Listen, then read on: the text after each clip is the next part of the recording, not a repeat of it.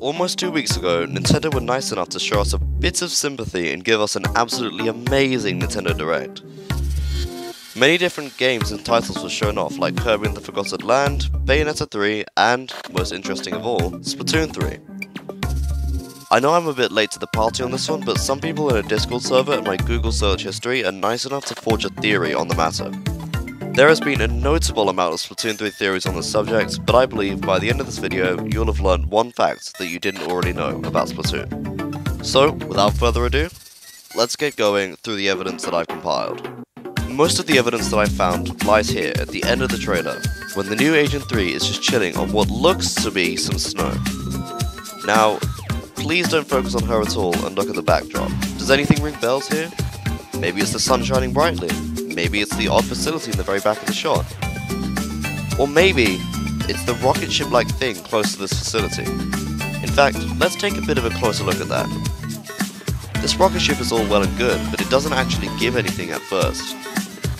Now, let's take a look at the Salmon Run map in Splatoon 2, Ruins of Arc Polaris. For this theory, I was studying Salmon Run maps like no tomorrow, finding every single angle I could, and I stumbled across this diamond in the rough.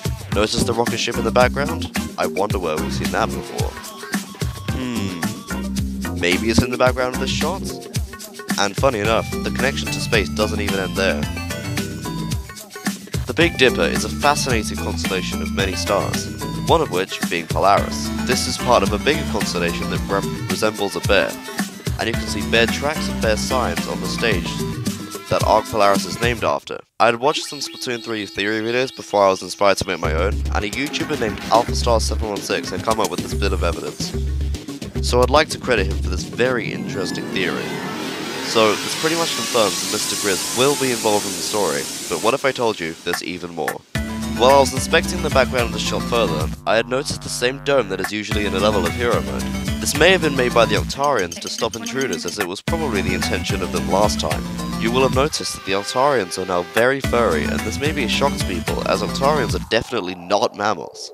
This is probably why the glass dome was made, and even if we look back at the ship and its relation to Mr. Grizz, we could say that they're trying to prevent him from intruding, but failed. Mr. Grizz's mammal transformations still don't stop here. Mr. Grizz is believed to be a grizzly bear or a fishing bear, which are both mammals. It's entirely possible that he wants to hijack everyone and transform them into mammals as well. In addition to this, it has been confirmed on Nintendo's Splatoon 3 website that salmonids are the only creatures that can cure this furry mess. This is really interesting and puts a cool spin on the lore.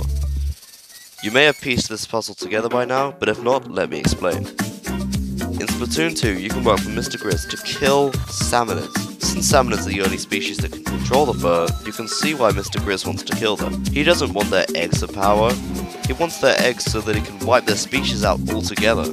The small fry in the trailer may be the last salmonid ever, leading the species into extinction. We may never know.